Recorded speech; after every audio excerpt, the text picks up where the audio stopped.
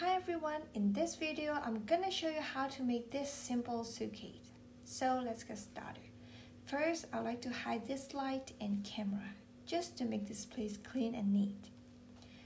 Go to camera view by clicking this camera button and change this to 1080 because I want to save this image to square frame. Then we can start scaling the object by pressing S and Z to scale it in Z axis. Then S and X to scale it in X axis. S and Z again to scale a bit more. Then Ctrl 2 to add subdivision and tap to go to edit mode. In edit mode, press Ctrl R to add a loop cut. Ctrl B to bevel it. And Ctrl R to add another loop cut. And again Ctrl B to bevel it. This time scroll your mouse wheel until you get 4 cuts. Then press Alt Z to turn on extreme mode. And make sure you are selecting this edge selection mode by pressing 2. Then select these 4. Actually it's 8 because we are selecting from both sides. Then press Ctrl B to bevel just a little bit. I'll change this shape value to 0.1 and press Alt E to extrude face along normal. You can turn off extrude mode now. And tap to go to edit mode, right click to shade smooth. Go to edit mode again and Ctrl R to add a loop cut here. And I want to adjust a bit, so press 1 to get vertex selection mode. Turn on extrude view and select these. G and Z to move it up. Select the one at the bottom as well. G and Z to move it down. Then we'll add another object. Shift A, go to mesh and add cube. G and Z to move it up. S to scale it down.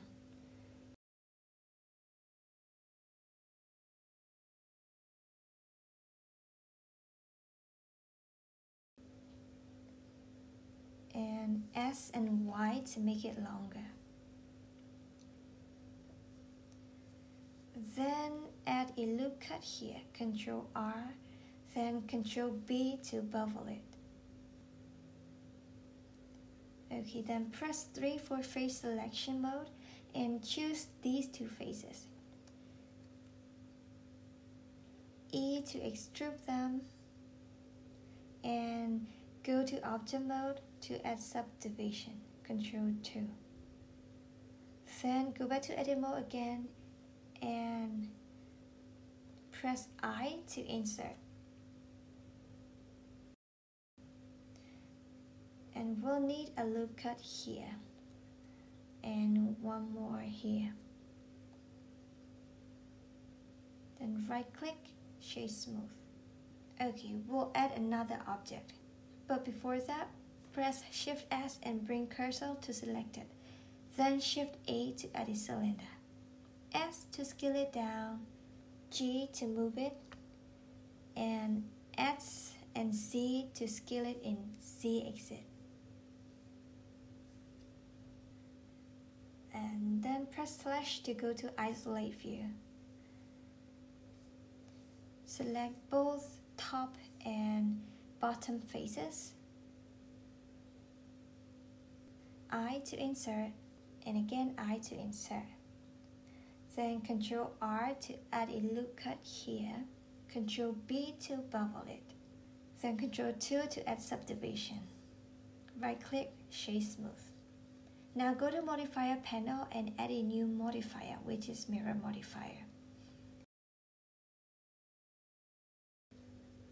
Choose the mirror object to this handle and choose Y and turn off X.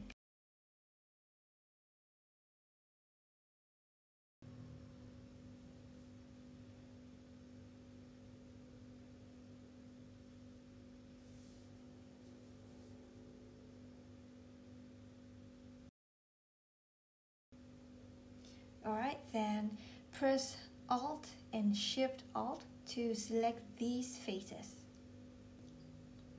Shift D to duplicate, right click to release it. P to separate selection.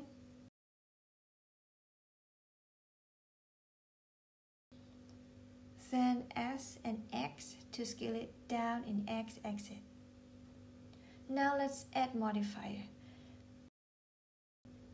Choose Solidify modifier, drag it up to the top. Turn on even thickness, change offset value to 1, and increase thickness value to 0.03. Let's just keep the thickness to 0.04. Then right click, shade smooth.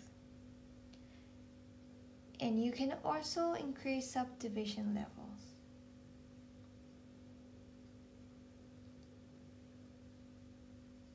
Okay, now let's add the wheel.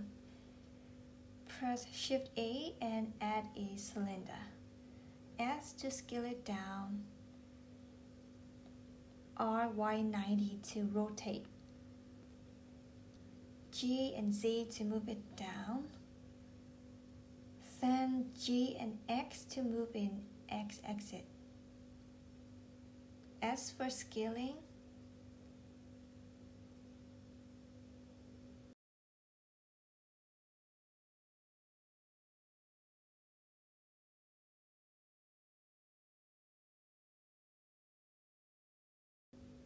Okay, let's go to isolate view, and in edit mode, select this face and the one at the back. I to insert. For this, you gotta turn on extrude mode to see through. Alt Z. Then Alt E to extrude face along normal. You can turn off extrude mode now. Then I to insert. And after that, we're gonna add a loop cut here. Control R, then Control B to bubble it. Then Control 2 to add subdivision. Right click to shade smooth.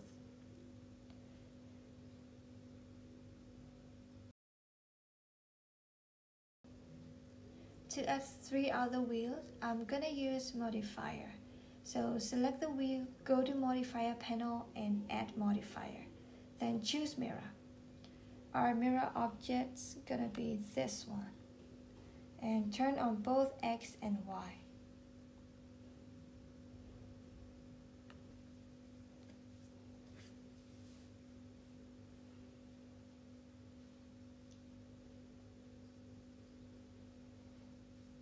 Well, I think that looks good now. So let's add color texture. To add color texture, select the object and go to Material panel. Then click New. Change the base color to the color you want. If you want the same color to the other objects, you can simply copy. So to do that, you just need to select the object first, then select the object that already has color. Press Ctrl L, then blink materials. Then for this one, I'm gonna choose dark color. I want the wheel to have that dark color as well. So we're just gonna link material. For this one, it's gonna be more like silver. So choose this color, and we will need to increase metallic value to 0.5, I think. And for the wheel, I'm gonna add second color. To do that, select the wheel and go to edit mode, then select this middle part. In material panel, click this plus sign and choose this color, or you can add a new color. Then click assign. To render, I'm gonna change this to cycles. And when you are ready, you can click render image to save the image. Well, that's all for this tutorial. I hope you like this, and if you have any thoughts on this video, please let me know in the comment section. I'll see you in the next video.